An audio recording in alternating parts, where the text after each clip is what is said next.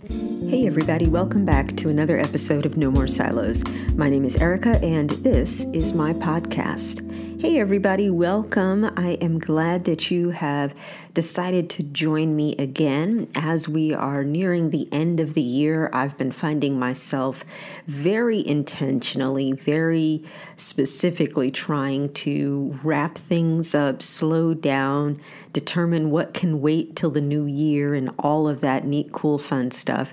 But I'm also thinking about the fact that to me, and this could be you too, but to me, the end of the year often feels like the middle of the year, like the halfway point. And I realize it's not exactly a halfway point. I believe it is a little bit off, but for me, the new year really starts in August or September. Traditionally growing up, school for me started in September. In New York, it was always that first Wednesday after Labor Day. But here in the South, it is August. It is middle August, then it was early August. One year it actually started in July because the way the days fell, the start of the week. And so my kids only know August through May. And what's interesting about that is because when you think new school year and you think new year, January, really it's kind of arbitrary, isn't it? When you look at other cultures, like the Jewish culture, it's at the end of September with Rosh Hashanah. Chinese New Year's, the end of January into February. Everybody's got a different start to the year. And for me, the new year, according to our calendar, really falls in the middle of my year. But it's also an opportunity for me to slow down, take a break, assess how things are going. Where do I want to be by next summer? What do I want to be doing by next summer? And I guess the other part of it for me too is my birthday is in June. And so that is my new year. So I guess we all have our own New Year's Day, which is our birthday or whatever day for you kicks off newness. It could be spring, it could be fall, it could be winter. It could be summer, whatever it is for you that just kicks off that new year. Thinking about what that is. And so I've been thinking about that a lot lately. So last week, in my effort to try to take more intentional time and rest, and I guess, I probably will talk about this on another episode. I'm working on a series going through the theology of Hebrews, and I have 2 episodes recorded. I just haven't posted them yet. But one of the things that I noticed in my research is the Sabbath has no end. And you may be familiar with songs that talk about it, but it's not something I really noticed. It's not something I noticed before. The Sabbath day, the 7th day, doesn't have an ending in Genesis. You can look that up and check it out. It doesn't have a day. So when Jesus says to us that, "Come to me, all of you who are heavy laden, and I will give you rest," coming to Jesus, coming to Christ means operating from a place of rest. And so it's not just which day of the week or picking a day of the week to rest on, but it's really living a lifestyle of rest. We don't have to be productive every single day or every moment of every day. And as a mom, and formerly a homeschool mom, it is so hard to find rest. I have to pick times during the day where I say, you know what, I'm just going to take this afternoon off because I don't have anything scheduled. Nobody needs anything from me from the next couple of hours. I think I'm just going to watch a movie. And so last week, I did that. I just picked a day. I was eating my lunch and I said, you know what? I'm going to watch this documentary on Disney Plus and just really relax and enjoy my lunch, as opposed to eating my lunch and working, or eating my lunch and then getting up and getting right back to the grind, but saying, you know what, I've got to do better at this, and that's part of the check-in, I guess, do better at a lifestyle of rest, better at a rhythm of life, better with a Sabbath rhythm. And so last week, what I chose to watch on Disney Plus was a documentary about Indiana Jones. Yep, that's what I watched, Indiana Jones. And as I was watching the documentary, I didn't realize that there were 5 movies in the franchise. Yes, 5. It may be a surprise to you too. I don't know. Maybe not. Maybe you're a little bit more aware of what's going on in the world than I am. But yeah, so earlier this year, Indiana Jones Part 5 came out. I think the subtitle is Dial of Destiny. And so today's episode is all about spiritual formation and rest and things you could be doing over your holiday break to have those spiritually forming conversations with your friends, your family, your teens, your spouse, whoever's in your life. Because one of the things that sparked with me after I watched all 5 of these movies, I did sit down and watch all 5 of them, because I hadn't seen the 5th one, and it was on Disney Plus, but I didn't want to watch the 5th one. I'm a Marvel fan, y'all, and you may have heard me talk about the Marvel movies on this. You got to watch things in order for it to make sense sometimes, to really catch all the details. And so I decided before I could watch Part 5, and then I realized I had never seen Part 4, I needed to go back and rewatch Parts 1, 2, and 3, which meant I was deep diving back into my childhood, and it was really interesting. So, but of course, me being me, no more silos filter on, I was looking at it and I go, you know what? This is really a lesson in spiritual formation.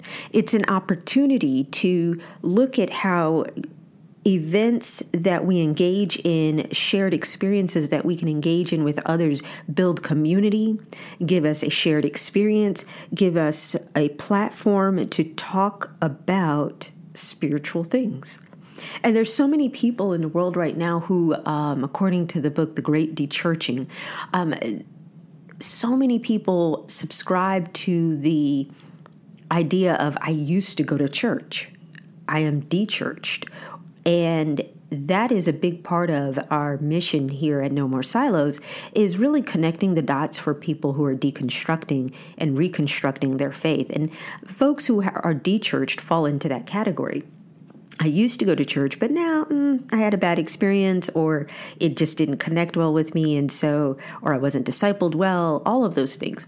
So how do we take something as entertaining as the Indiana Jones series and apply that to spiritual formation practice, to apply that to discipleship, to apply that to conversation starters about God and about history, and without ever, actually, you might want to open your Bible on this one. I'll tell you why in a moment.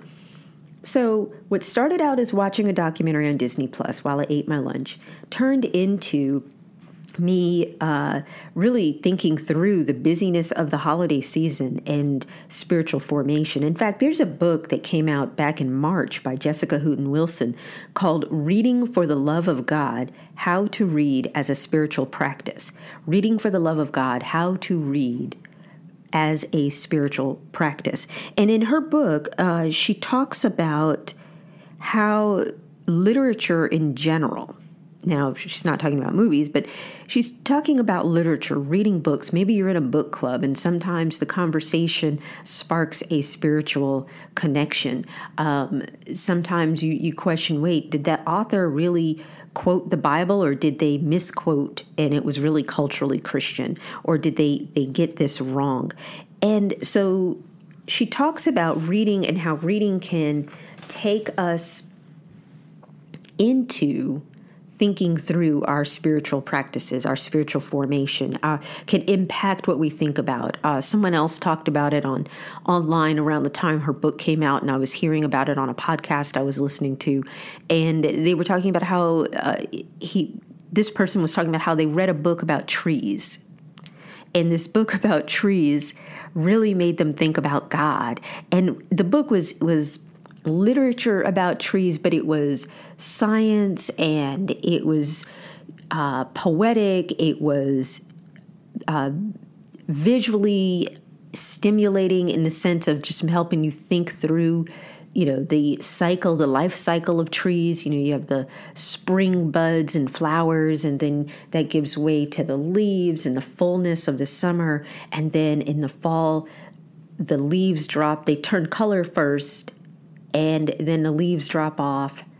And the trees aren't dead, they're more or less hibernating in the winter. And how those seasons and the seasons of life and all of this is biblical, right? So when we think of literature, we can think of that in the context of spiritual formation. But we can also think about the movies we watch, especially movies that are a whole franchise and series like Star Wars or Marvel, or in my case this past week, Indiana Jones. And one of the things that I observed as I was watching the Indiana Jones movies is how Jesus taught using stories. We call them parables. A parable, the word parable etymologically means placing alongside of for the purpose of comparison. A parable is a story pulled from the pages of real life, from the context that the people in the audience would understand. Preachers do this all the time to this day, teaching like Jesus taught with stories that their audience can identify with. And what we realize is that's what a lot of our movies are. That's what the writers are getting at. They want you to walk away with something from that movie. And then sometimes the movies, their context doesn't last. There's a lot of memes going around right now about the Home Alone movies. Here we are 30 years later, and the Home Alone movies, as fun and entertaining as they are, so many questions from my 12-year-old when she's watching it. Like, would you forget me? I would just call you from my cell phone and let you know, hey, you guys forgot me. You're tracking on the cell phone. I know where my kid is. I realized that they didn't leave with me. The alarm system or the police knocking on your door or the Ring cameras that we have now, all of that just throws the whole story on Home Alone, just tosses it around. And so while it's a great story, now you're taxed with figuring out, well, what can I take from this today? And that's the thing about parables. When I teach on parables, I talk about how some parts of the story may not be necessary to the central meaning of the story. So if I'm reading a parable of Jesus, one of Jesus's parables in the Gospels, or I'm watching a movie like Home Alone, where some parts of the story just don't add up in 2023 the way they did in the early 1990s because of technology and changes in society. But what can I take away from it? And the main thing is our family loves us. We love our family. Christmas is about that shared community, time together, about love. That's our cultural Christian view of Christmas, hope and love and faith and community, right? All of that working together. But when I'm thinking about Jesus's parables, I'm looking at the social and historical and cultural context of the parable. For example, it helps to know in Luke 18 that first century widows often experienced significant hardship or oppression. And so that parable in Luke 18 about the persistent widow tells me has an application to the people who were in the original audience that they would have understood because of their cultural context and their social proximity to the person described in that story. Or even the prodigal son. It's funny how the prodigal son, while I was growing up, was taught a certain way, that parable. But by the time in the last several years, as I have studied more myself and on my own, I'm reading it and I'm going, there's more to it than just at what we think, and looking into the history and the context and all of that. So when we watch movies, especially series like the Santa Claus series or even the Home Alone parts 1 and 2, although I think there's 4 of them, but I don't know if that extends that far with the storyline, doesn't keep up. Maybe Star Wars, definitely the Marvel movies. There's all these connections we're looking for. The other thing that we're looking at in Jesus's parables are what are the number of points each parable is intended to teach. And it might be linked to the number of main characters that are in the parable. So sometimes, even in Indiana Jones, there's a character that's there that shows up in multiple movies, but then there's a character who we only see in that one episode, that one movie. Consider who the parable is directed to. Is the audience being addressed? The disciples, the 12, the Jewish leaders, the crowds? Identifying who the audience was for one of Jesus's parables helps us understand and indicates the message that the parable is intended to communicate. When we read the parables, oftentimes immediately following the parable to the crowds or to a group or perhaps to the Pharisees, the disciples will circle back to Jesus later and say, so what exactly did you mean by that? And Jesus would explain it maybe in plainer terms as opposed to a story, comparatively speaking. The other thing that we want to look at is symbolism and repetition. Symbolism is going to be important because we don't always understand the symbols that are present in the historical context of Jesus's time of the first century. So it's important to kind of do our homework on that. Are we talking about God in the sense of father or king or judge or shepherd? What is the symbol or allegorical influence that's happening there? And when we talk about repetition in the parables, well, when these were written in Greek, it was written without punctuation. It was written without indentation of paragraphs. There was no underlining, bold, or italics. So repetition in ancient Near Eastern literature was the way that we understood that something was highlighted or emphasized if it was repeated. We get a lot of verily in the King James, we get a lot of verily, verily, I say unto you.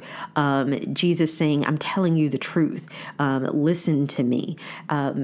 If you have friends that speak other languages, you'll notice they'll say something like, oh, you got to listen to this. Listen. Let me tell you what I'm about to tell you. And it's a way of emphasizing when the messaging was happening verbally. And that's something for us to take into consideration. So the messaging is happening verbally. It's one of the things about that, and we'll talk about this when you get to the episodes that I'll post about Hebrews. Hebrews was a letter, but it was meant to be delivered like a sermon. And so the ebbs and flows of the way the content is shared, it was an oral presentation.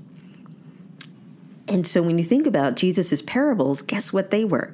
They were an oral presentation. It was designed to visually drive the story home, visually give you something to think about. And so in the same way, we're thinking about these movies. What are we looking at? What are things that are repeated? What do we get out of that?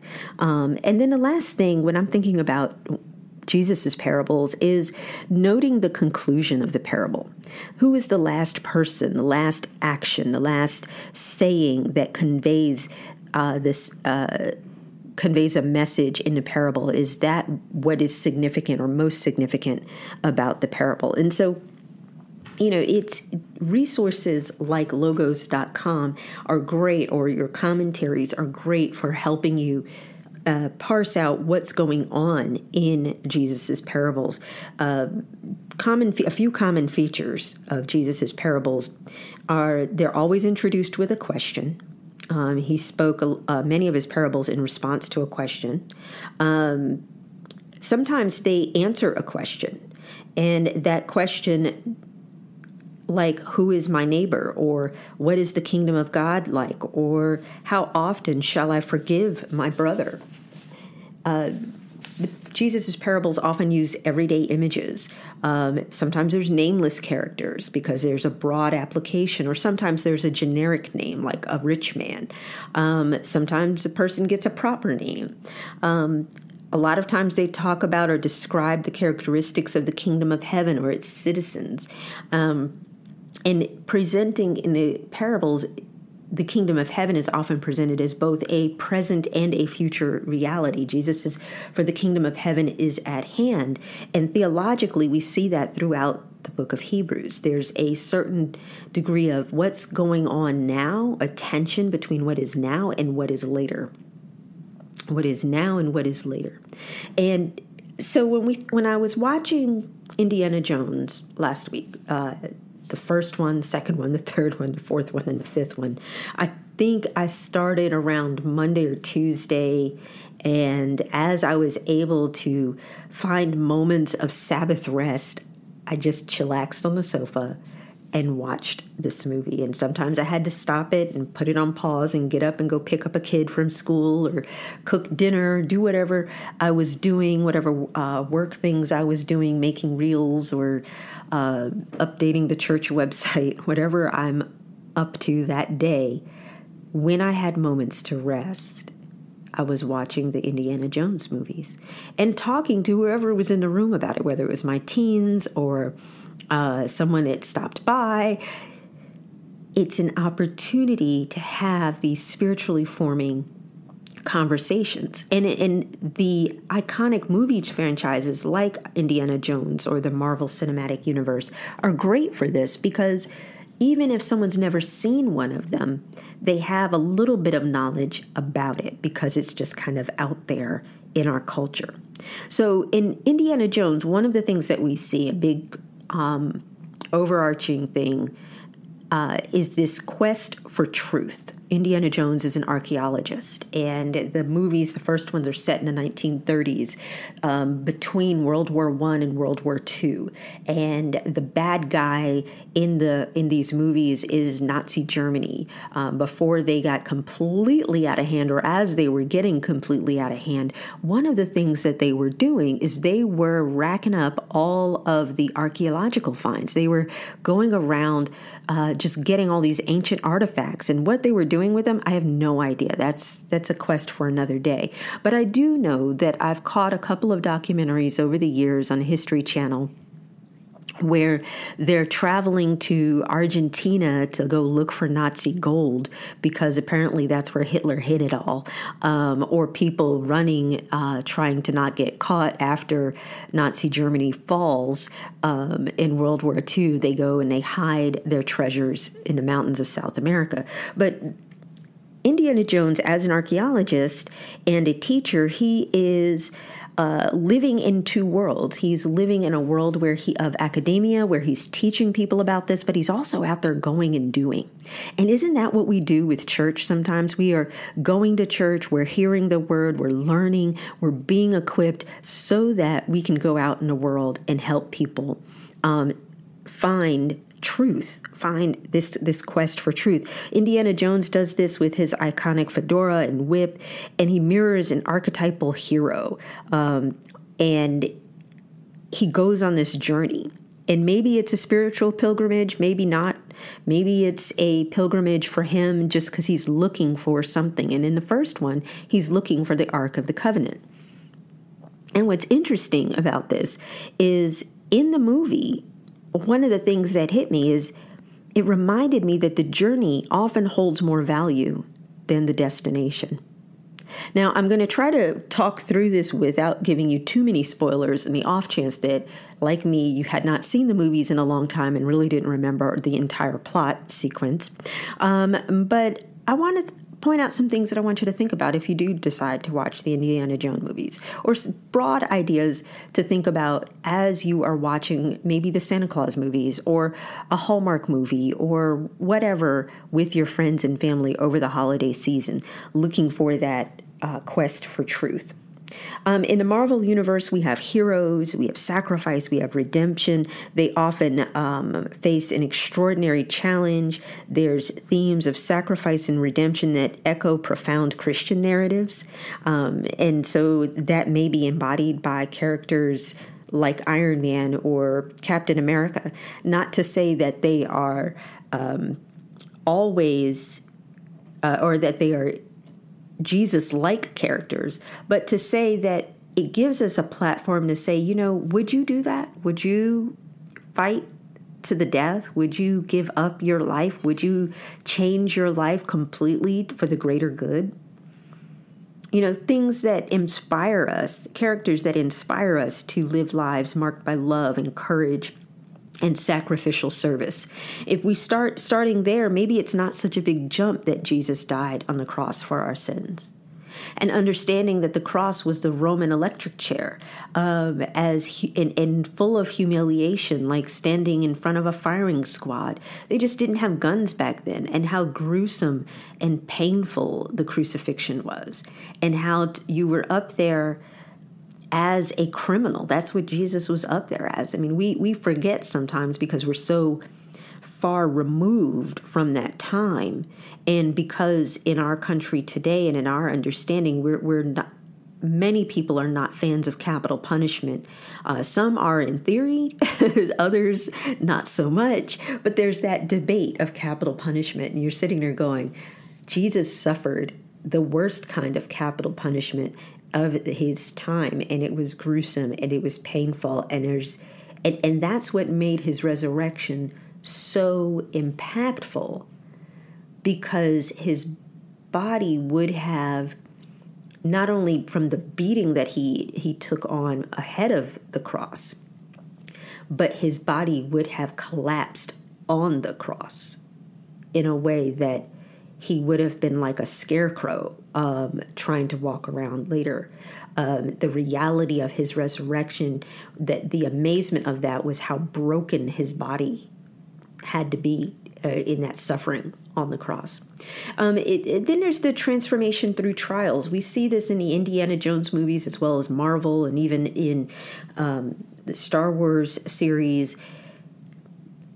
We look at how these transformation or transformative journeys marked by trials and tribulations mirror our own lives, how it can encourage us to grow through adversity, that I'm not the same yesterday because I survived. As we wrap up 2023, here we are 3 years beyond 2020, and 2020 for so many of us was such an awful year. But many of us survived. If you're listening to this today, you survived. What did you survive? What can you look back and say, how I got over? One of my favorite gospel songs from back in the day. I can look back over my life and see that I have a testimony to share. In the 90s gospel song. You catch my drift there. So we have this opportunity when we're watching movies, especially movie series like this, to see the entirety of someone's life.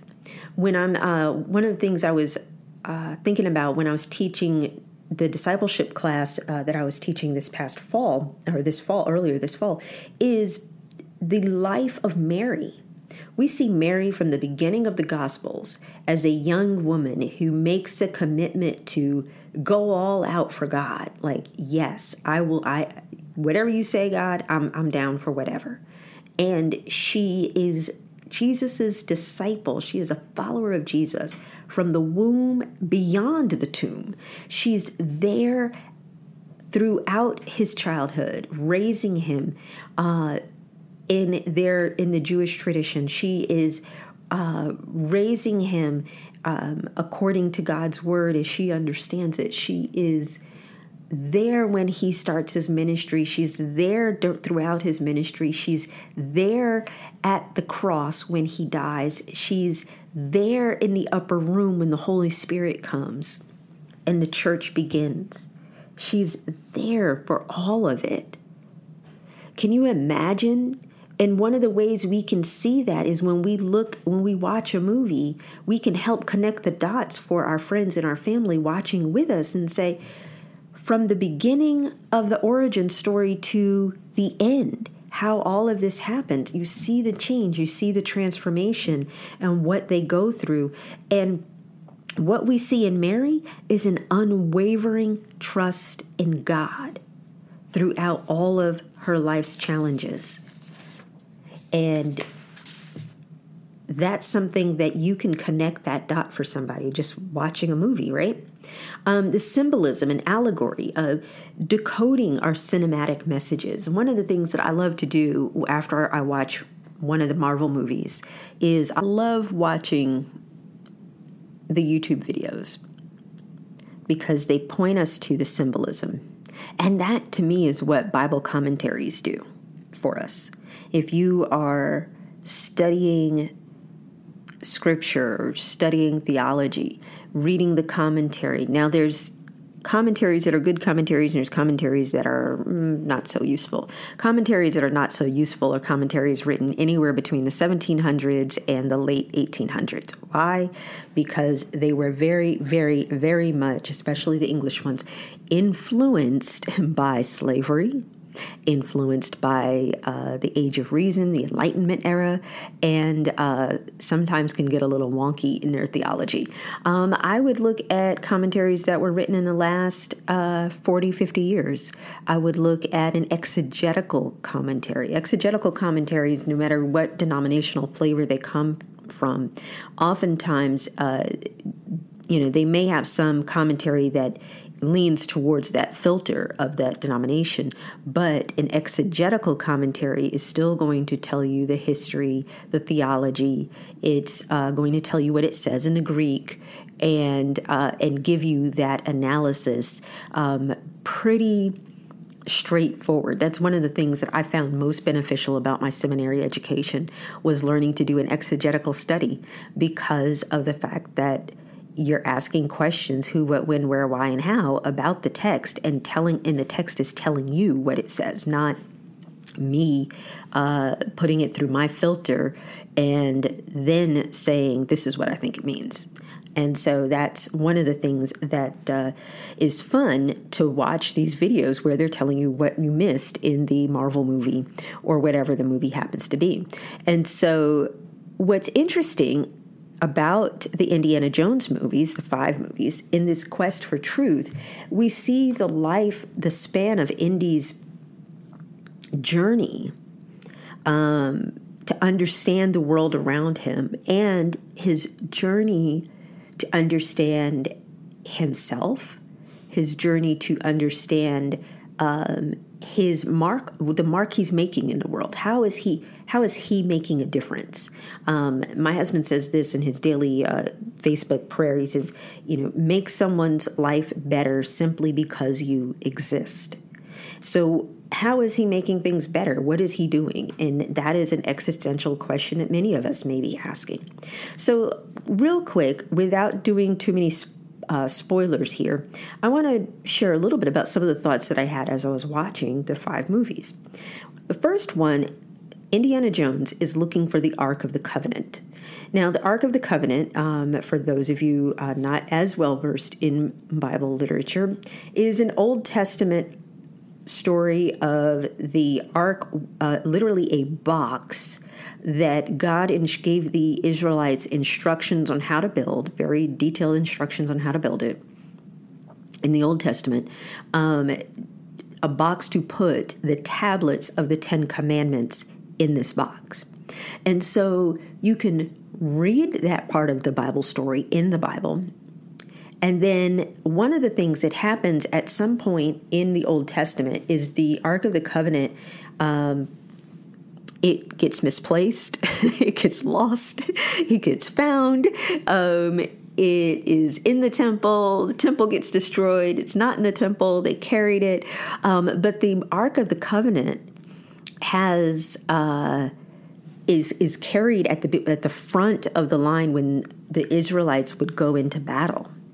And so it's the cultural Christian folklore of it, it's part of the plot of the movie, is that it has magical powers for whoever possesses it. Now, if you jump ahead to modern archaeology and modern views about the Ark of the Covenant, there are some who say it is in fact missing. Nobody knows where it is. There are some who say that it is with the Ethiopian church in Ethiopia, and they've got it, and they're not telling anybody where it is, and won't let anybody have it. And that's totally fine. There's a belief that nobody knows where it is. So it makes for a great movie plot, right? The Ark of the Covenant. Now, here's the irony. The bad guys in the movie are the Nazis. This is, like I said, before 1930s, before World War II, but after World War I, the Nazis are rising to power. And they're going around collecting all these ancient artifacts. The irony is the Ark of the Covenant is a Jewish relic. And for people who are not fans of the Jewish people, I find it kind of odd that part of history, it's like, why were they going after it? And I did make myself a mental note that at some point when I'm bored again another day, I'm going to go and find out what their fascination was with all these artifacts, what they really thought they were going to do with them. I don't know what they were going to do with them. But the first one is about finding the Ark of the Covenant. The second one, for me, was a little hard to watch because there was a lot of screaming by Kate Capshaw in the first 30 minutes of the movie. And that was a little off-putting. But I get it. When this one was made, also in the early 80s, they were hearkening back to the damsel in distress motif in cinema and film, and so I think there was, an artistic reason for having her scream so much. I personally found it annoying, but this one was about an Indian Hindu cult, I think, some kind of Indian cult that involved child labor. What my big takeaway here, though, was from thinking through the No More Silos filter is I have an appreciation for other cultures. Movies like this, as well as documentaries, help us understand the value that other people place on their cultural artifacts, on their lifestyle, and that we all place a value on the next generation, and how important that is for a community to thrive and to grow. I also observed in this one that it's not just Christians that can go off the deep end and go left on their theology and start making stuff up. It happens in other religions, and I think it's important for us to be aware of that because we sometimes want to categorize someone or label them negatively around the world and say, oh, well, that person is this, but we're going to label all of them this because of that one group, when really that one group is actually an extreme group that has an alternate theology and believes something completely different than everybody else. And so it's important to understand that. And I think the second movie in the Indiana Jones franchise really helps us kind of see that with this. The third movie, we bounce back to the Bible. And this one, he is looking for the Holy Grail. And it's interesting because in the last 30 years, there have been a bunch of movies where the plot is about looking for the Holy Grail, or even the Ark of the Covenant.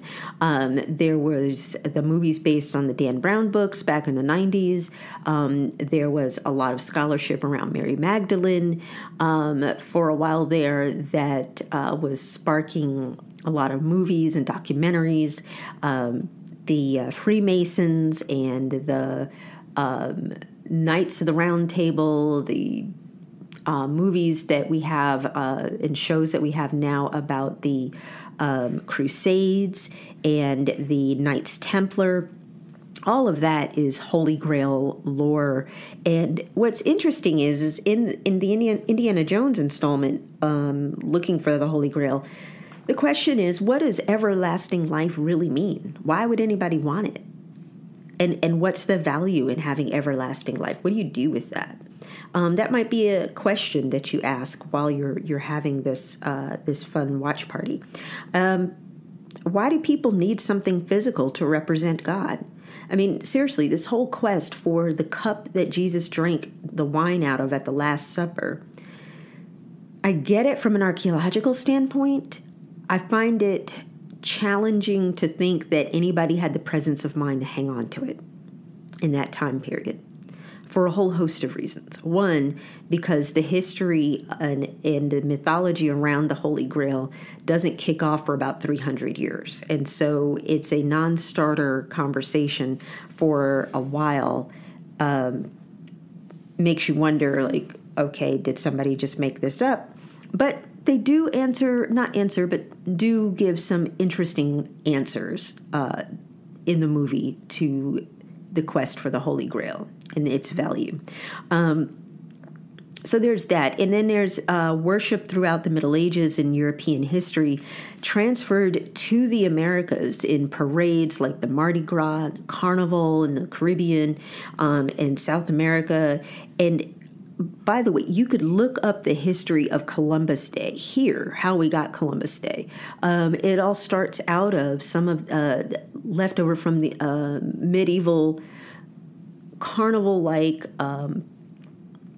parades for Catholicism, Roman Catholicism at the church, and how we celebrated holidays, and how this is where a lot of the pagan rituals come into play that are not in the Bible, but we do them because it's tradition. And so when we think of holidays and why we do stuff, a lot of that can be traced back to some of this relic worship. In fact, even the Protestant Reformation, one of the issues that Martin Luther had in 1517 was the issue with the relics, the sale of relics. You know, they were selling little slivers of trees, of twigs, and saying this sliver of wood came off the cross, and it's imbued with the Holy Spirit and magical powers. And people would buy these things because they believed it was a piece of the cross. And again, maybe it's possible, maybe not. But why do we care? Why do we care so much to have this thing when there's nothing about Christian belief that should lead us to wanting to have a thing in our hand to worship? The fourth and fifth one, now these were new to me because I hadn't seen them. The fourth one came out in 2008. It's post-Cold War. We're not thinking about the Nazis anymore. We are thinking about the Russians, though. Because, again, Indiana Jones sticks with their timeline. And so even though this movie came out in 2008, it picks up somewhere in the range of the storyline for Indiana Jones. So he's, I believe, in the 50s in this one, 1950s. But timing and story timing wise, it actually made me think about the craze back in the early 2000s, where we were looking at the Mayan calendar ending in 2012. Remember that? I mean, they even made a whole movie just about that. The Mayan calendar ended on 2012, and so we thought the world was going to come to an end then, since obviously it didn't come to an end in Y2K. And but it begs the question, do we really think we're the only beings that God made? I don't know. Maybe you have some thoughts on that. Not really a theological question, but I wouldn't run away from that question. I think sometimes the church, I think we don't take seriously people's genuine questions. I think if I'm someone who is new to the faith, or maybe I'm dechurched, I'm wondering, well, what about the aliens? And were the continents connected? And did people travel from Africa to South America? We have so much historical, archaeological evidence of all of those things. Well, maybe not the aliens, but even NASA now is starting to acquiesce that, yes, they do have some unidentified objects that they're not really sure where they came from. And they just don't know, because one of the things I find limiting to European history is that European history is limited by where the Europeans went. So they tell the history from their perspective, and that's the history we're told, as opposed to the history according to the people in the various places around the world who lived it, who may or may not have had a written language at some point, and so it's oral history. And unfortunately, sometimes we discount oral history as being mythological when maybe it's not so mythological. The fifth and final one, Indy is 80 years old. It comes out this year. He's retiring. He's looking back at his life. I think that's a great spiritual formation conversation. If I look back over my life, my husband recently has done actually a few funerals in the last few months. And depending upon if I knew the person or not, I will go with him. And one of the things that whether he's preaching the funeral or someone else is preaching the funeral, they often talk about the dash.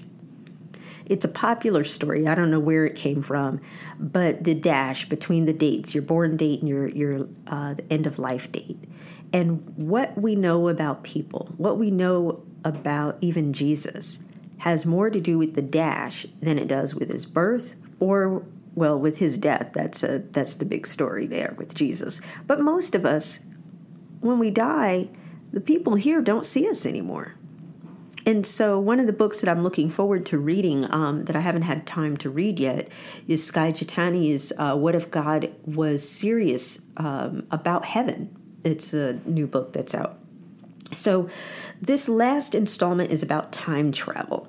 And time travel is my favorite movie category on Netflix. It is. I will watch anything that involves time travel.